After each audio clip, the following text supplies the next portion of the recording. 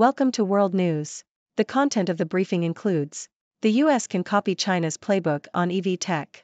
China startup aims to close gap with SpaceX in reusable rockets. China's penny-pinching companies are dealing a blow to growth. Dial it up to Category 6? As warming stokes storms, some want a bigger hurricane category. Tuesday briefing, Blinken's high-stakes Middle East trip. The US can copy China's playbook on EV tech. Bloomberg. U.S. Commerce Secretary Gina Raimondo should negotiate a quid pro quo with Chinese electric vehicle (EV) companies instead of imposing hard barriers, according to an opinion piece in Bloomberg.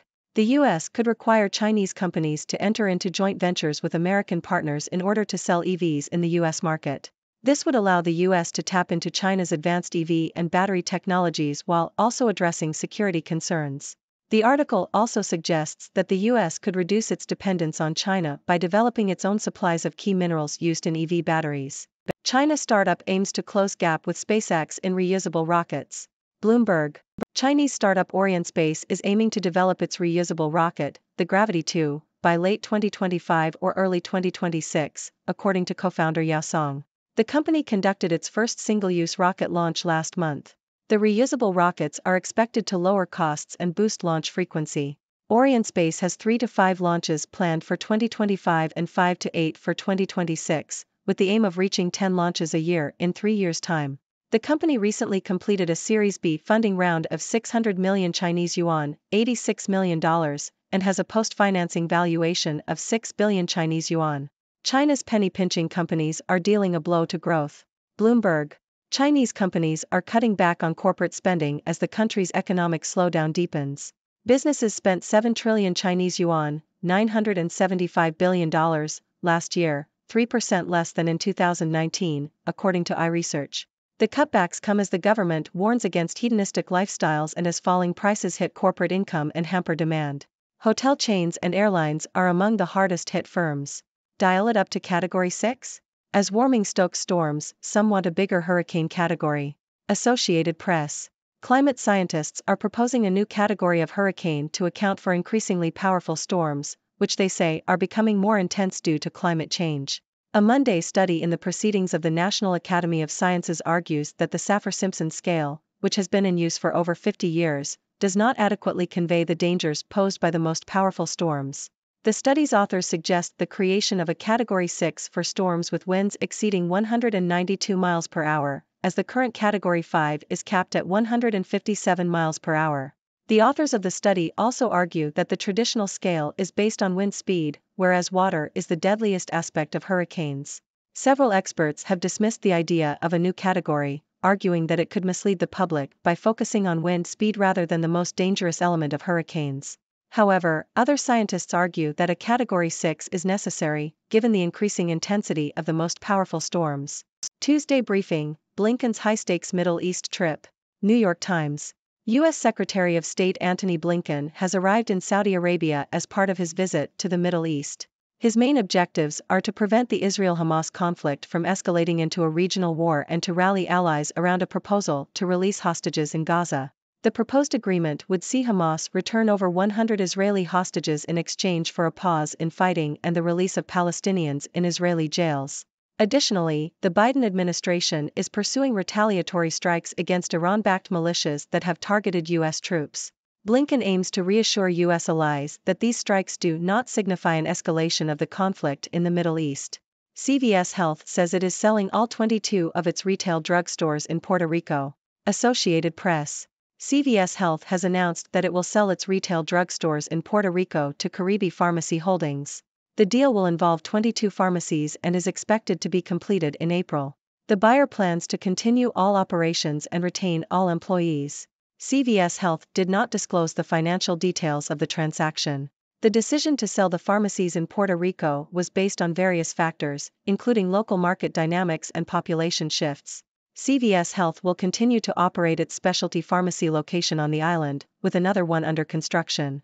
In November 2021, CVS Health announced plans to close hundreds of stores over the next 3 years. Justice Department proposes major changes to address disparities in state crime victim funds. Associated Press. The Justice Department has proposed changes to rules governing state-run programs that provide financial assistance to violent crime victims in order to address racial disparities and reduce the number of subjective denials of compensation.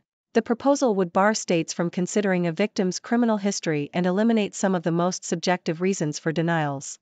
Last year, an Associated Press investigation found that Black victims were disproportionately denied compensation in many states for subjective reasons rooted in implicit biases. The proposed changes would limit when a state program can deny a person for misconduct and clarify that state programs should not claw back money received from crowdfunding sources.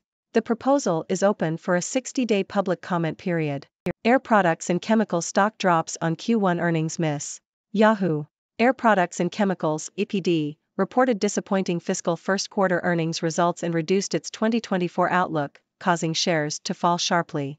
The company missed expectations on both revenue and adjusted EPS, citing a manufacturing slowdown in China as a key factor behind the weak quarterly performance. Hey there, folks!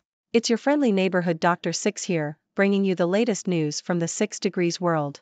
I hope you're all doing well and staying curious. Now, let's dive into today's headlines. First up, we have an interesting suggestion from Bloomberg. They propose that the US should take a page out of China's playbook when it comes to electric vehicle, EV, technology. Instead of imposing hard barriers, they suggest that the US should negotiate with Chinese EV companies and require them to enter into joint ventures with American partners. This would allow the US to benefit from China's advanced EV technology while also addressing security concerns. Plus, it could help the US develop its own supplies of key minerals used in EV batteries. Talk about a win-win. Next, we have news from the space race. Chinese startup Arianespace is aiming to close the gap with SpaceX by developing its own reusable rocket, the Gravity 2. They plan to have it ready by late 2025 or early 2026. With reusable rockets, launch costs can be significantly reduced, leading to more frequent launches. Arianespace has big plans, with 3 to 5 launches scheduled for 2025 and 5 to 8 for 2026. They're aiming for 10 launches a year in just 3 years' time. That's some serious ambition. In other news, it seems that Chinese companies are tightening their belts as the country's economic slowdown continues. Corporate spending decreased by 3% last year, as falling prices and government warnings against excessive lifestyles took their toll. Even hotel chains and airlines are feeling the pinch. Looks like it's time to cut back on the caviar and champagne, folks. Now, let's talk hurricanes. Climate scientists are proposing a new category, Category 6, to account for the increasingly powerful storms we're seeing due to climate change. They argue that the current Saffir-Simpson scale doesn't adequately convey the dangers posed by these storms. The proposed Category 6 would include storms with winds exceeding 192 miles per hour. Some experts argue that this could mislead the public by focusing on wind speed rather than the most dangerous aspect of hurricanes, which is water. It's a debate that's sure to stir up some strong winds of its own. Moving on to international affairs, U.S. Secretary of State Antony Blinken is in the Middle East on a high-stakes trip. His objectives include preventing the Israel-Hamas conflict from escalating into a regional war and rallying allies around a proposal to release hostages in Gaza. Additionally, the Biden administration is considering retaliatory strikes against Iran-backed militias that have targeted U.S. troops. Blinken's mission is to reassure U.S. allies that these strikes don't signify an escalation of the conflict. Talk about a diplomatic tightrope. In business news, CVS Health is selling all 22 of its retail drugstores in Puerto Rico to Caribe Pharmacy Holdings. The deal is expected to be completed in April, and Caribe Pharmacy Holdings plans to continue operations and retain all employees. CVS Health made this decision based on various factors, including local market dynamics and population shifts.